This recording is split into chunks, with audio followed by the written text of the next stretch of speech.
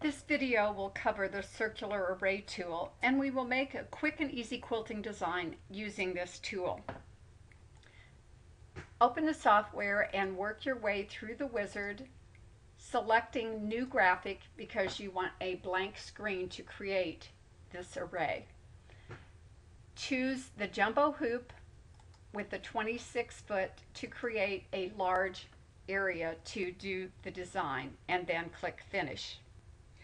The circular array tool creates copies of an original design, and the copies are placed either in an arc or in a circle. The first thing we're going to do is draw a circle with the Create Ellipse tool.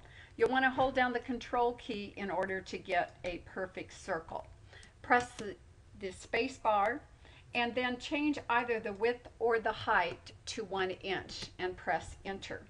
Now let's move the circle by changing the X value to 0 and the Y value to 2. Pressing Enter will move that in place.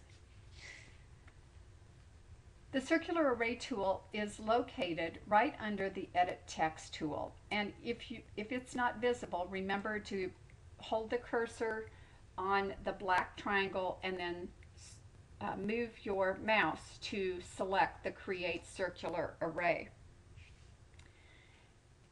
Notice the tool options, and the software will automatically remember the last array that you created. So those tool option values are based on the last array, just like the rectangular array remembers the last array that was created.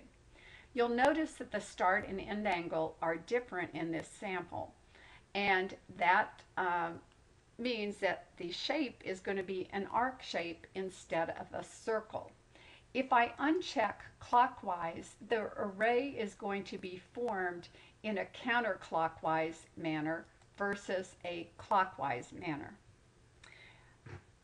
And notice that when it is unchecked, more circles will be added to maintain that same angle that is dictated in the step angle. For this particular exercise, we're going to use a complete circle. So I'm going to make my start angle and end angle the same. Now you can use 0 and 360 as well, or if your start angle and end angles are the same, then you're going to form a complete circle.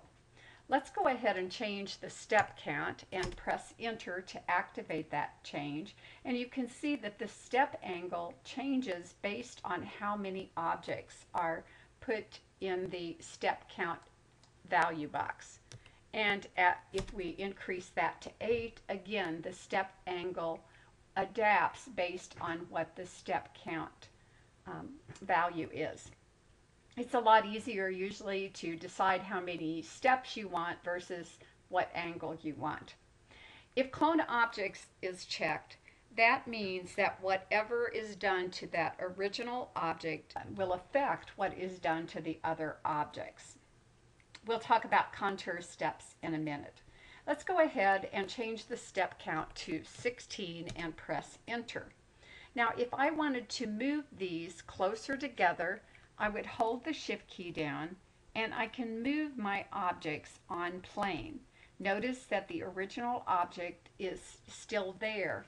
This is just a virtual schematic of what is going to happen if we decide to apply the circular array. If I'm not ready to apply that array, I simply click on Select Another Shape. The array goes away and my original object is shown. If I reselect that object, since the circular array tool is still activated, you get that same preview of the array. If I want to select that object and just the individual object, I would click on the rectangle selection tool, and then a dialog box appears asking me if I want to apply the array. I can either click yes if I'm ready or no if I'm not. So let's go back now and click on our Create Circular Array. Notice it reverted back to the last used array. We didn't apply that original or the changed array, so it's going to change back. So we'll input the values that we want, and again hold down the shift key and move them closer together. Now let's add some contour steps, and this is going to be the number of concentric lines of circular arrays. So if I input 3 and press enter, it's going to give me a preview of what these arrays are going to look like.